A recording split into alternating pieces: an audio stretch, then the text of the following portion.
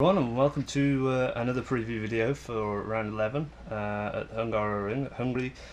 Round 11 of the Formula 1 Championship 2012. So, good race in Germany. That was round 10. Excellent win for Alonso. And pretty interesting development race. Red Bull engine mapping. Lots of interesting things going on. And it was a solid race. And almost immediately afterwards, we've got another one. So very good, but there's an off-season coming up soon, so better enjoy it for what it is. So I didn't do particularly well with the predictions last time out. I got Vettel for second, but with the disqualification after the race for going out of the track and overtaking off the track, lots of dispute about the punishment and everything else. But yeah. Predictions wise, not very good. I'm very happy with the result though. As an Alonso fan, it's all turning out rather well. But anyway, going into the Hungary race, going to run down a bit of news, some of the rumours and murmurings going on the internet, and then I will blast through my predictions in pretty quick fire form. So here we go then for the news. Right, so Hungary, as we know, a bit of a boring track traditionally, at least. Very little overtaking. Really, it's not the kind of track that has much going on scenery-wise. It's dull.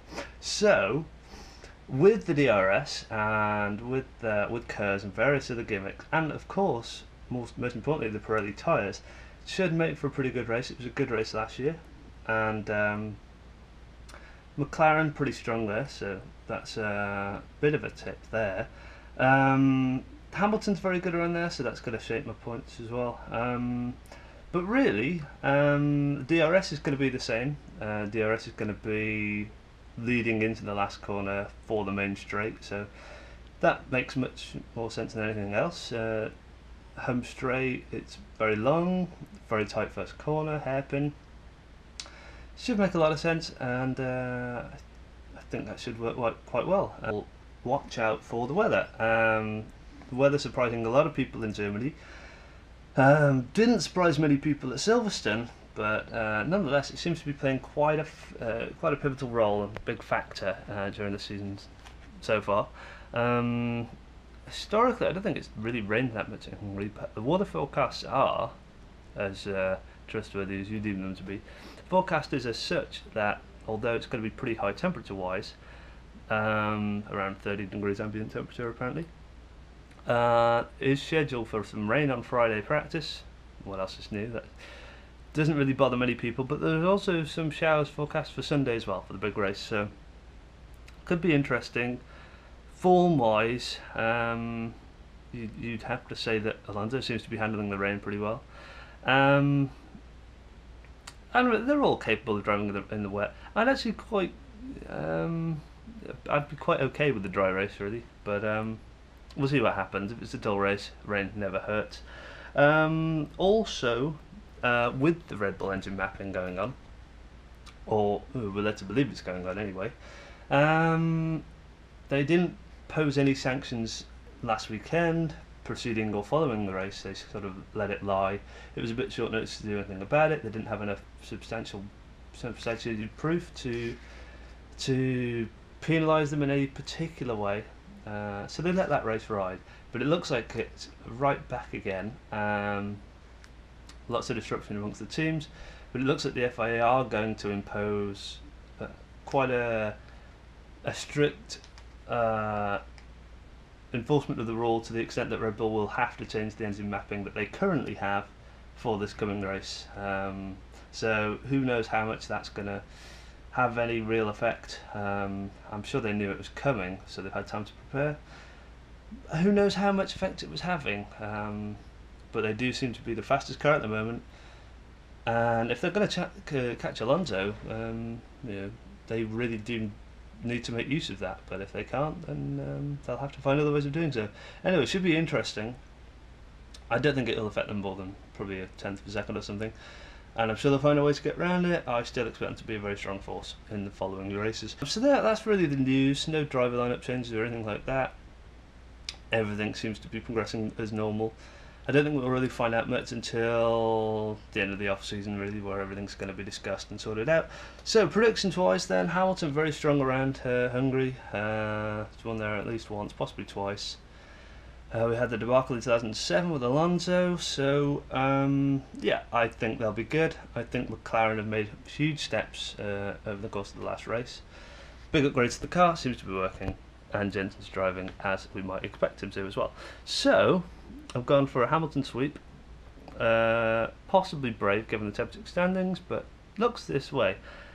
Hamilton for a pole position, that very good at qualifying, as we know, always up there. Got him down for the win as well, makes a lot of sense.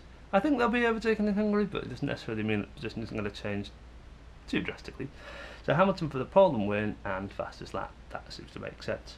Red Bull still up there despite the engine mapping issues. I think they'll clean out the podium. The championship standings are such that that seems to be the way it'll be. Webber had a bit of an off race last time out, and Vettel will be very determined to make amends for last weekend. So Vettel second, Webber third. Jensen fourth, continuing the McLaren resurgence. Alonso fifth, championship leader. I can't see him having a bad weekend, and I think he has traditionally been quite good around Hungary as well. But I don't think the pace of the car this time round will enable them to win again. So solid fifth place. Raikkonen sixth, doing remarkably well in the championship standings at the moment. Very quietly getting on with things, banking the points, being very reliable, giving some good results. I can't really remember Raikkonen's previous form around Hungary, but I imagine it's pretty good. Former world champ. So got him down for a solid sixth place, beating Grosjean. Rosberg seventh. Mercedes slipped off big time. Not a very good result last time out, but mostly due to qualifying issues with Rosberg particularly. I don't know, but I think this is a different track. I think they'll bounce back quite well. Big long straight. They've got a powerful engine with the Mercedes and the DRS. They've got a high-speed car. I think they'll do quite well in the race at least. So Rosberg down for a seventh place. Perez eighth. Pretty good string of results recently. Excluding Silverstone. So and he still looked fast there. Kvyat a pretty good result last time out, but I don't think that's going to happen all too frequently. Perez down for a solid 4 points in eighth place. Grosjean ninth. Bouncing back from Hockenheim. He had a bit of bad luck. He had a very poor qualifying, mostly due to the weather, and then first lap incident rather wrecked his chances of any points, but his pace didn't seem particularly high. Perhaps that's down to a lack of motivation, as once you're nearly a lap down it's pretty hard to be bothered about getting any points. So it's bad racing, they'll move on. Grosjean, fast Renault car. Looking good for ninth place in my mind. Finally, running down the final point, I was toying. I was thinking maybe Schumacher for a point or something. I was thinking Maldonado, but then I looked at the statistics, and Maldonado hasn't had a point in the last 5 races. So, that doesn't seem such a wise decision.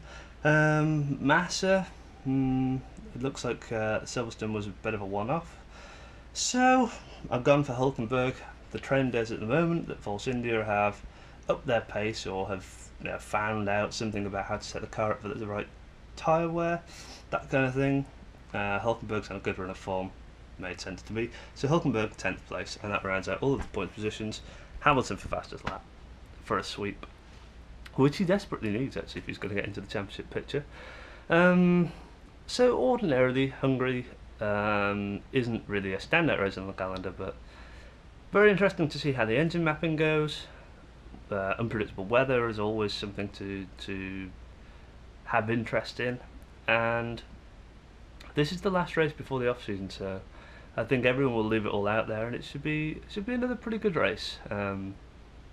So very much into the swing of things for the season. Should be good.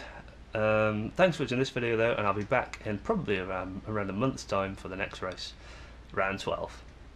So see you then. Thanks again.